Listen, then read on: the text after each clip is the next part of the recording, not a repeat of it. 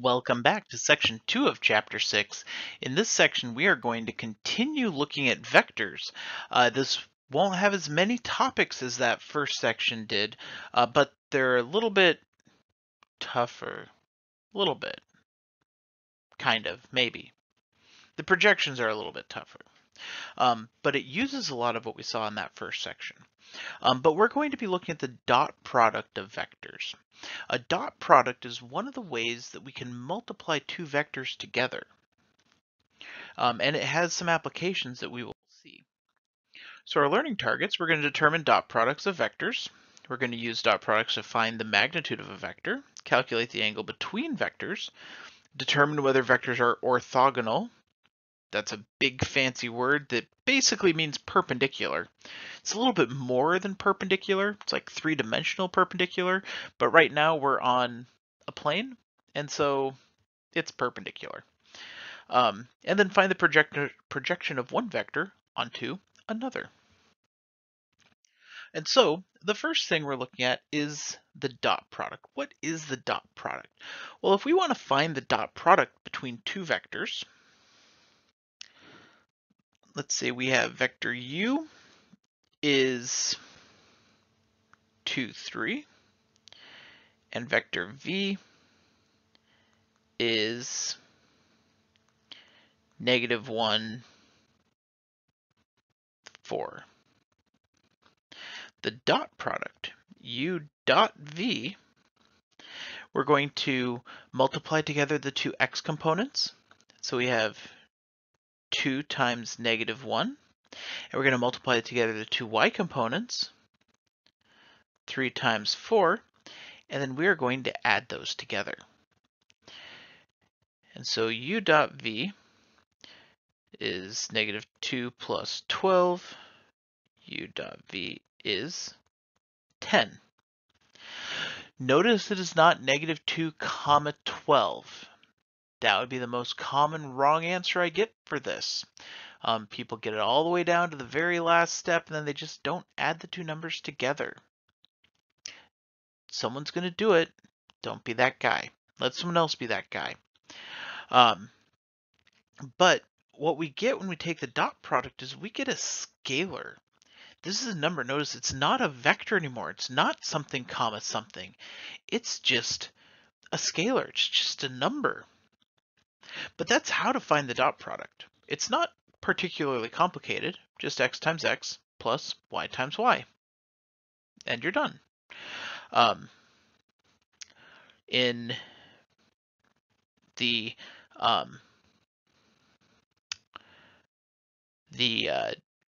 other notation, it just looks like this, where we have, or I guess this is general notation. This is a formula. u1 comma u2 and v1 comma v2 is just u1 v1 plus u2 v2. We have some properties of the dot products. And basically, these properties are things that you would want to do with them anyway. If you think that it should work, it probably will. The first one, u dot v is the same as v dot u. If we switch the order, we get the same thing. If you look at how we found the dot product, it doesn't matter whether it was 2 times -1 or -1 times 2, and 3 times 4 or 4 times 3. So that should make sense. If we dotted u with itself, we would have, say u is a comma b, we'd have a squared plus b squared. Well, that is almost the magnitude. The magnitude was a square root of a squared plus b squared. So if we dot it with itself, we get the magnitude squared. So we could find the magnitude by using a dot product. Now, is that easier? It's actually the same.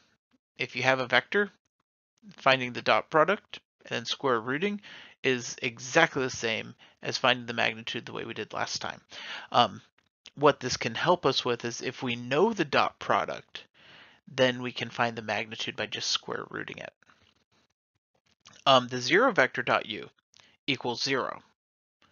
Just the number 0, not a zero vector. Remember the zero vector was 0 comma 0. So if we have 0 times a plus 0 times b, well, that's just 0. 4, if we're dotting into a sum, we can distribute that. So u dot v plus w is u dot v plus u dot w. And same thing if it was on the other side. U plus v dot w is u dot w plus v dot w. And if we're multiplying a dot product by a constant, we can multiply either of the two vectors by the constant. Not both of them, but we can multiply either of the two. And so those are just some of the products that we can use with dot products. Some of the properties we can use with dot products.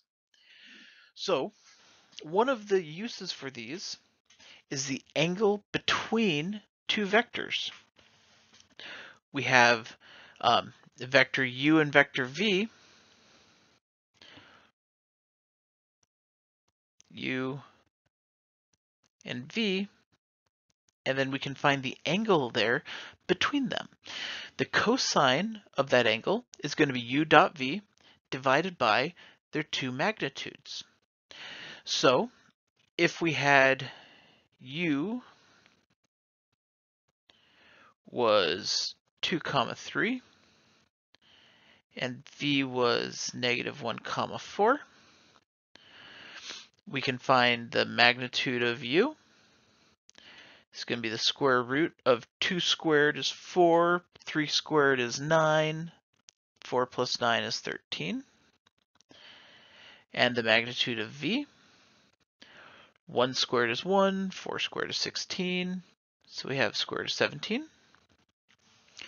So we have cosine of theta is going to be u dot v, so that's going to be 2 times -1 plus 3 times 4 over root 13 times root 17. We figured out that that upper value was 10. So we have 10 over root 13 root 17. That's just a number, so we can find that. I'm going to go with root 13 times root 17, making sure that we don't have that root 17 inside of the root 13. Then 10 divided by that number. That was like a 14.86, so we get about 0.6726. So cosine of that was about 0.67267. And then we go inverse cosine.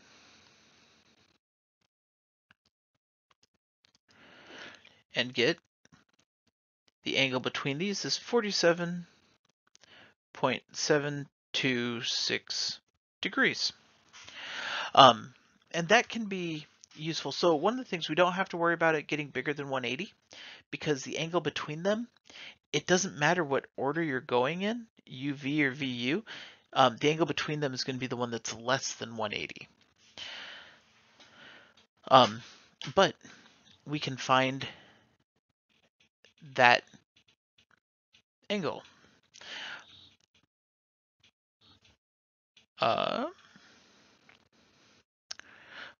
Then orthogonal vectors. So it's orthogonal, it's perpendicular if u dot v equals 0. Because then we'd have 0 over, it doesn't matter what the magnitudes are, it would be 0. So cosine of theta equals 0.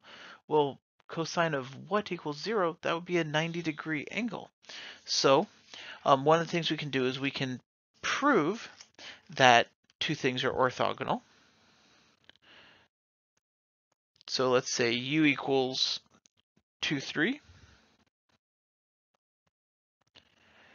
and v equals -6, 4. We can prove that these are orthogonal, so we just find the dot product. So u dot v is going to be 2 times -6 plus 3 times 4. That's -12 plus positive 12, which is 0.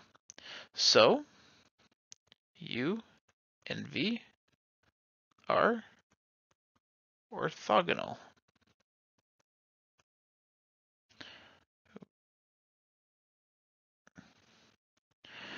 And so that's how you can show that two things are orthogonal, or show or prove. Because again, if we plug that in over here, we'd have 0 over something is 0. Inverse cosine gives us 90 degrees, which is perpendicular, which is orthogonal. And again, orthogonal means perpendicular, but more than. Like perpendicular, you can have two lines that are perpendicular. For orthogonal, you can have like a line and a plane. You can have two planes. You can have more things. It's just like it's a bigger perpendicular. So, and we'll talk more about that later on this year. Projecting one vector onto another and apparently work because I forgot to fade that in. So projections is when we take we have one vector and then we move it so it hits 90 degrees to another and it gets that distance. It's not the same magnitude as that original PQ, but it's to the 90 degree point. So it's that part of the component. And then going in that same direction is RS. So a lot of times we'll use this for force or like force for gravity, because we have the downward force of gravity, but we might be standing on a slope, and so we have to do a little projection. The formula for that is, so we have the projection of U onto V. It's U dot V over the magnitude of V squared, which is V dot V, and then times V. So this could also be written as U dot V over V dot V times V. Now both of those are dot products, so that's a scalar. So it's a scalar times vector V, which is what shortens it to only that part, or maybe it lengthens it, but it's going to be along that same vector. We're just expanding it. So if we had 2, we have U is 6, 2, V is 5, negative 5.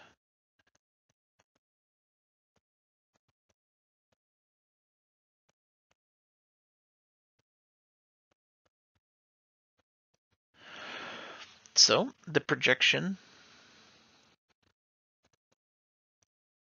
of U onto V is going to be U dot V. So we have 6 times 5 is 30 minus 10 over 5 times 5 is 25 plus negative 5 times negative 5 is 25. And then we're going to dot it with V. So 30 minus 10 is 20 over 50. So 20 over 50 is just 2/5 times 5 comma negative 5, which we can take in to get 2 comma negative 2. So that would be the projection of U onto V. And that again is used when we have, a lot of times it's when we have gravity, because gravity is going down, but we're on a slant, and so you have to figure out what is the force of gravity going on the slant. And then work. There might be a couple work type questions. Work is just force times the vector that you want to go in, which is the magnitude of the force vector times magnitude of the direction vector, then times the cosine of that angle in between them. If they're going in the same direction, the angle in between them is 0, and the cosine of 0 is 1. So it would be just the two magnitudes if it's going in the same direction. So if you have just like a weight on a chain, the gravity is pulling down the chain, you just multiply the two magnitudes. But if it's tied over off to the side, you have to deal with that angle. So this is a minor part of the topic. Generally speaking, it's just dot products. So you're working on dot products, dot products, dot products, and finding the angle in between the two vectors. So I will see you in class, but until then, keep working problems, keep asking questions, and as always, happy mathing.